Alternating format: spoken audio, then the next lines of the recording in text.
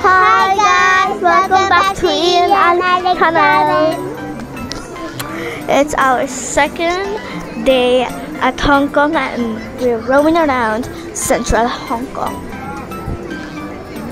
Right now, we're at Hong Kong Observation Wheel and at the AIA Vitality Park at Central Harbour Front. Unfortunately guys, we did not try the big Ferris wheel because there are lots of people on the queue and I am afraid of heights. So we just enjoy and roam around. Later at 9 p.m. we're going to watch the National Day fireworks display to celebrate the 74th anniversary of the founding of People's Republic in China. It lasted 23 minutes and it cost 18 million Hong Kong dollars. So guys, enjoy watching our Hong Kong adventure and don't forget to like, subscribe and share our channel Iya&Alex. Thank you, bye!